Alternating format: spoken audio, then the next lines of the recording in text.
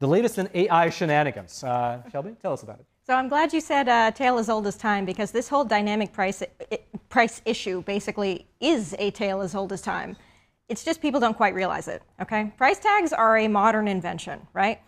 You go back to the days where, you know, you're buying your goods from a little tiny shop, you're haggling with your shopkeeper. You're not looking at the price tag and handing over whatever's listed there, right? So the whole dynamic pricing issue basically comes down to that.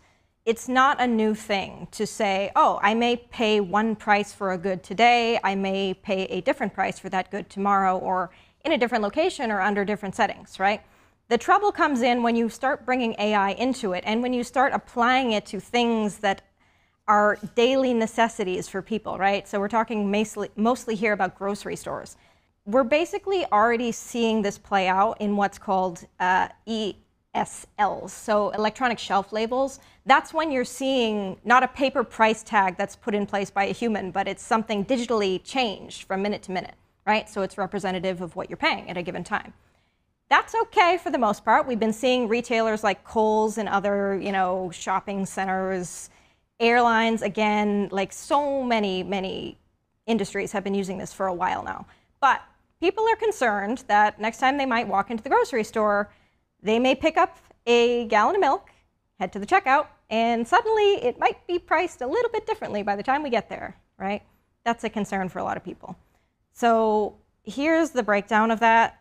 Ultimately, I'm not personally convinced that we're going to see this as an immediate problem, right? Perhaps we may see changes on the day-to-day basis. So after the stores close for the night, then the price may change to reflect something else, right? It's not going to be like the stock changing market, inventory. where you're seeing fluctuations and you're waiting there with your buddies for the price to dip. There have been videos uploaded where people are like, look, it changed in real time. Look at that. And they're assuming that it was because they were standing in front of it and they're getting another price. But it was probably just, you know, poorly timed price change. I'm a cheap person. Perhaps, I would hang out in the store for half an hour and just look around. Well, here's the thing on that. So there's one grocery chain in the Netherlands and Belgium that actually does update very regularly, right? So specifically with the price of milk, I believe it's every 15 minutes that changes. However, that price change is tied directly to two things. The time where, like the you know, distance between present moment and the store's closing for the day, and the distance to the milk's expiration date, right? So the closer it is to expiry, the better deal you can get on the milk. But that just makes me think it's not actually affecting the milk price. It's just affecting the time that people shop in the store. That's part of it. But I think the milk thing, like who doesn't, you know, reach to the back to get the milk with, you know, the furthest expiry date, even though you know you're going to finish it in time. But if that milk that expires sooner and is still fine is cheaper, people are going to buy that milk, actually. I don't think that part kind of makes sense to me. Yeah, and it makes sense to me too. The other argument for it is, you know, you save a lot of food waste, right? If people are more likely to pick out the things that are going to expire and purchase them for a better price, right? They, you know, you and I were talking about this earlier today off-site, but, you know, maybe you know your family's going to go through the gallon of milk in a day anyway, so you just pick it up for a cheaper price. That's great. The other argument is food waste, right? So, you know, perhaps stores may not be throwing away quite as much at the end of the day. That's excellent, right? It's ungodly how much food, I would say everything you see on the shelf, the equivalent of that will be in the trash, you know, in a week's time. Not just in the store, but in the household too. That's another issue. But especially in the produce section, that's where I'm familiar. And they've, grocery stores, they don't get enough credit. They have, do you know the profit margin of a grocery store? It's low. I know it's low. It's between 1% and 3%. Oh, wow. Yeah. So on all of that stuff, that's how much they're making. You know, so groceries razor thin. One thing, but everything has kind of got this dynamic pricing right now. So a few weeks ago, I went to a Yankees game, and so I was looking at the prices. And okay, I grew up going to baseball games when I was a kid. There was four ticket prices, right? There's, you know, 4 levels of seating, you know, from field level to bleachers, 4. That's it. I looked at Yankees game. There was 50 to 70 different prices, and that's not even static because it changes depending on, you know, what team is in town, what the weather is, you know, how the team is doing, are they winning or losing, how close to the end of the season, how it might even be within the section, how many seats are left, how close to the game time it is. Like, it's kind of crazy. I was shocked because I haven't done that in a long time, and I was like, what is this? The same is true for an Amtrak ticket. That's true, you know, actually. Depending sometimes on, they change it. If it's 15 minutes left, you're going to pay $200 more sometimes. Well, soon we'll be using VPNs We're going to figure out which, like, if you're in Vietnam and you go to Kroger's website and order the milk, it's less expensive. You can do some arbitrage there. Okay, I mean, so this is a positive development, in my opinion, because it's like, it just makes the supply and demand of the market in real time. And I think as things dip, if you see like, oh, egg prices are lower, you just go stock up. Or if you see like at the end of the day, the prices are lower, then the store can kind of line up when they have a dip in traffic and you can go there. I feel like this is a positive development, But right? part of the AI is also monitoring the competitors, right? So Yes. That's going to be Yeah, so the stressful. AI models, there's a lot of data that's getting fed into this, right? Into this algorithm, if you will. So the components are, okay, what's happening in the store, how much stock is available, expiry dates, et cetera, et cetera. But then, you bring it back to the historical sense of like, you're haggling with your shopkeeper. Like, that shopkeeper is actually very skilled in order to be able to do that, right? You know what your competitors are selling for, you know how available the product you have is, you know the value of it, and you also know your consumer I was base. going to say the loyalty of that particular customer. Precisely, What yeah. else they're buying. Absolutely. Well, okay, so let me ask you, Tiffany.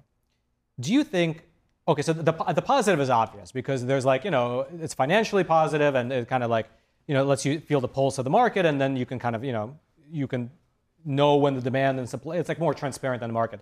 But do you feel like with what Shelby was saying, that it's like taking more of the humanness out of it? It's like instead of like an old, bizarre, grandpa who's been in the market for so long, he knows the whole community, he knows how to price things out. Now it's like a faceless algorithm.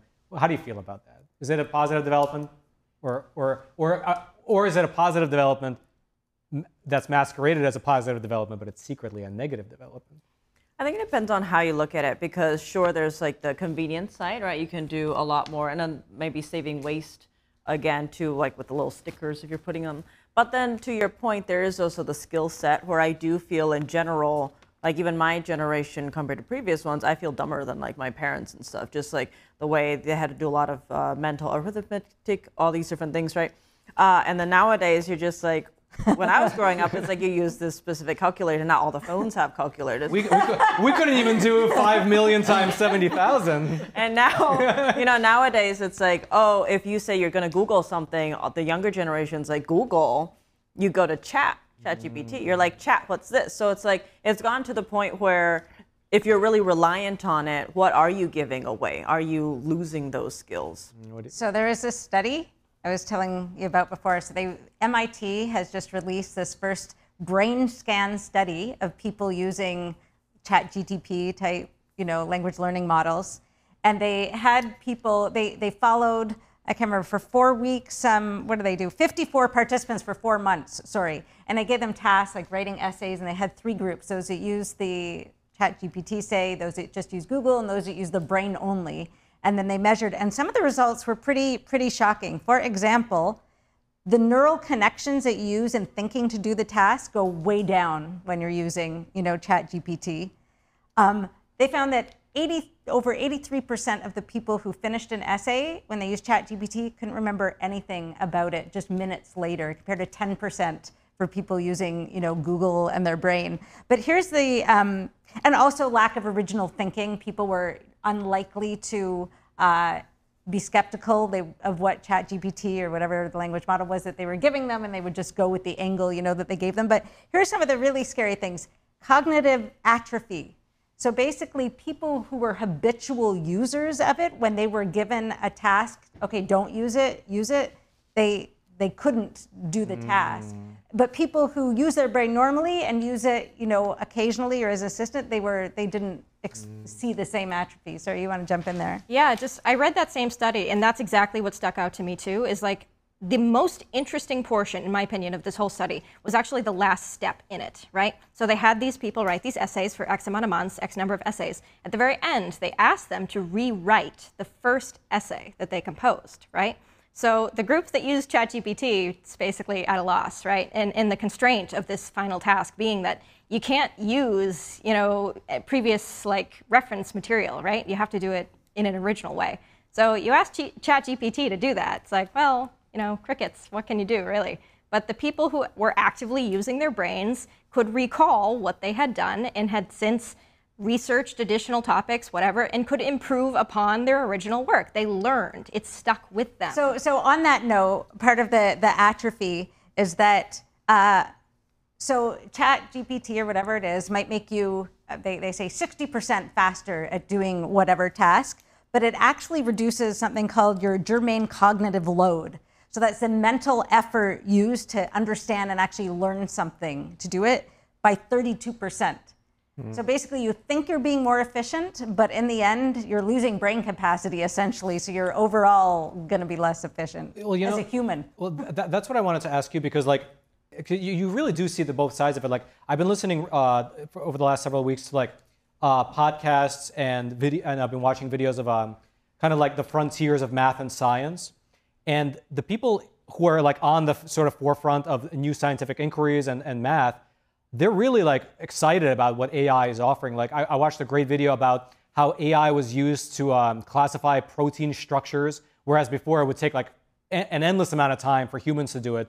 AI was able to come in and like do, I forgot how many, but like hundreds of thousands, whereas humans over the last like 50 years were able to do like dozens, you know? Which has a ton of implications for medicine and a lot of positive things. Can I point to one quick thing on that? So there was this, they're really beautiful images. I will have to call them up on screen. But so there was a piece of a mouse brain recently fully mapped in its entirety, right? The neurons, the structure, everything. And the thing is, when you look at this image, it looks like a beautiful, in-depth, like twisting forest. It's really incredible, right? And exactly what you said, you know, this is done with high-tech computing that we previously would not have had access to. Oh. So there are great scientific benefits. Oh, I thought you were going to tell me what the mouse's brain looked like after you used Right. ChatGPT. So my point was that get like, through the maze. like both in the physics and math, math is probably going to have huge advancements over the next several years because of AI. And so, but then when I listen to those podcasts, those individuals speaking on those podcasts, they're like in their 40s, 50s, so they've had a huge amount of time where they've been like deep thinking, and you know they're obviously super intelligent. They've they've thought about these problems for dozens of years. You know, they're very smart people. So for them, this is a great tool to advance things. And so that's that. But then you have the other side, which is more the consumer-facing side, and that's when you have like kids who aren't learning properly and like just everyday people who are growing up with these things, and they're not going to be able to grow up to be like these mathematicians and scientists because they're not having to tackle these large problems on their own. Maybe not. You'll always have like, you know, it'll be a spread, right? Like at the tail end, you'll always have geniuses and intelligent people, but the entire bell curve might be lowered because of ChatGPT and these types of AIs. So I wonder if it's almost like alcohol, where it's like it has its place in society, but maybe like it should be regulated to not let kids use it. But then if you have like things like dynamic pricing, it's just going to be like so ubiquitous throughout society. Maybe that's not even realistic to say that you limit it. A couple of points on that. First of all, okay, on the dynamic pricing front, I think most people can safely rest assured that we're not going to see this in your local store quite so soon. Full disclosure, Kroger and Walmart are doing pilot programs and do expect to see electronic, you know, digital price readouts. I thought you say full disclosure. I have a financial stake in one of these companies. Okay, but continue, please. However, those individual price units, right, the digital ones, they cost a lot of money. So it's unlikely we're going to be seeing that in a super widespread way very, very soon. Don't we already see it at the gas pump? There are instances, obviously. You know, retailers have been doing it for some time. Any online shopping does. Yes. Right. All right, Shelby, leave us with something positive. Positive note. I would completely agree with you in the sense that, in my view, right, AI is a great tool, but it's exactly that. It's a tool. It's meant to be used to facilitate, you know, the human growth learning, right? Like, use your brain, right? Don't let something else think for you.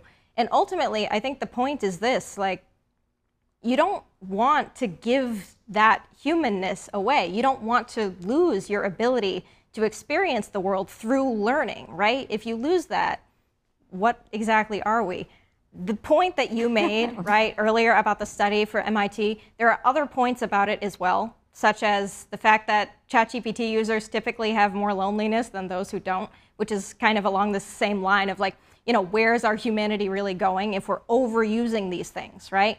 So I think the biggest positive takeaway you can gain from this kind of thing is just, you know, let's use it for what it should be used for. Let's use it as the tool to further our own ability to develop and to have great social interactions and to, you know, come up with these discoveries on our own, right? I totally agree. All right, I know exactly what you're thinking. That was a great clip you just watched. Now, if you're watching on YouTube, make sure to follow and also check out either these videos or maybe they're on this side. I don't know which side they're on, but we set it up so these are the videos that YouTube is suggesting to you as the best ones that you'll probably like the most. So check them out, this side,